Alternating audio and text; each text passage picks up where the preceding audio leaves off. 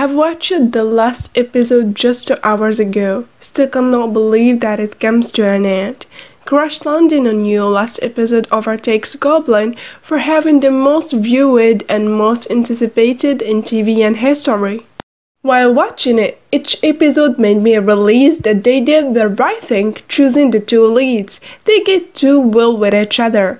Last two episodes were damn emotional, so touching. It was one of the best K-drama with lovely ending. For the first episodes, couldn't believe that one day Captain Ri and his Company 5 will go to South Korea one day. I couldn't help but be happy for Kim Jo-mong, the lover of Korean drama. Somehow I feel like he represents us. Yes, we K-drama lovers.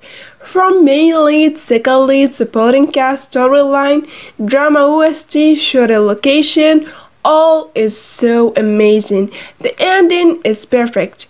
But now, how to move on from this drama? I don't know.